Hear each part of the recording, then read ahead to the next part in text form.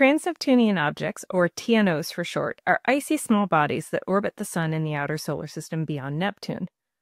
They're the leftovers of planet formation, and their orbits tell us about how the giant planets rearranged themselves after they formed. Some TNOs orbit the Sun in sync with Neptune, or what we call in resonance with the planet. They are essentially doing a gravitational dance, where they trace out repeated patterns relative to Neptune.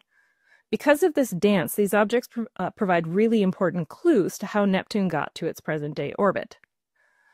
The Large Inclination Distant Objects Survey, or LIDO for short, just discovered a new object that is now the most distant confirmed resonant TNO. It orbits the Sun just once for every 10 Neptune orbits, at an average distance of about 140 times the Earth-Sun distance. One special thing about this newly discovered resonant TNO is that its orbit is highly tilted relative to the plane of the planets. Now, high-inclination TNOs have been discovered before, but they're not very common in the known population because prior observational searches tended to focus close to the plane of the planets. When we looked at the long-term orbital evolution of this new object, we found that its gravitational dance with Neptune was not what we expected. Normally, resonant TNOs prefer to be aligned away from Neptune when they make their closest approach to the Sun.